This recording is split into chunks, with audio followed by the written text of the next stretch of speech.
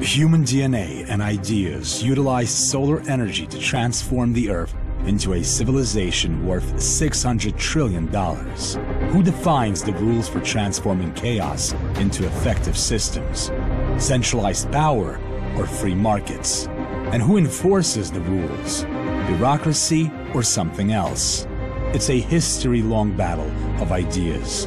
Homo sapiens drove 40 human species to extinction when their leaders invented spirits.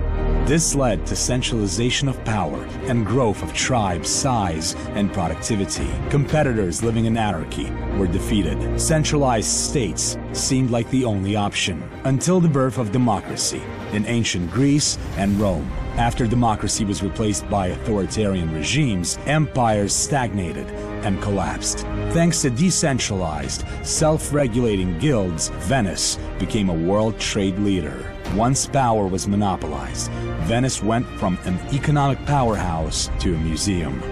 Decentralization of power in England empowered innovators and entrepreneurs and led to the Industrial Revolution.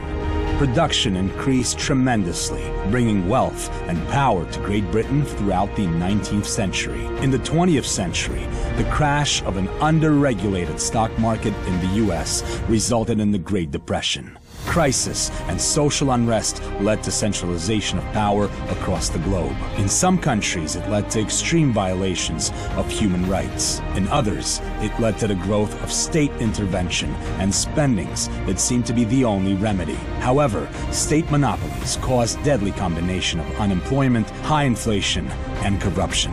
Thatcher and Reagan used Hayek's free market theories to gain support and remove the state from the market. Eventually, centralized planning systems lost to capitalism and free markets. But the bureaucracy still ruled the planet until the invention of blockchain technology. Bitcoin has already become a substitute for failing financial systems and central banks in countries with hyperinflation, like Venezuela or Nigeria. Will blockchain replace bureaucracy in every aspect of our lives, from capital markets to governments? Or will it fail in its attempt to change the world?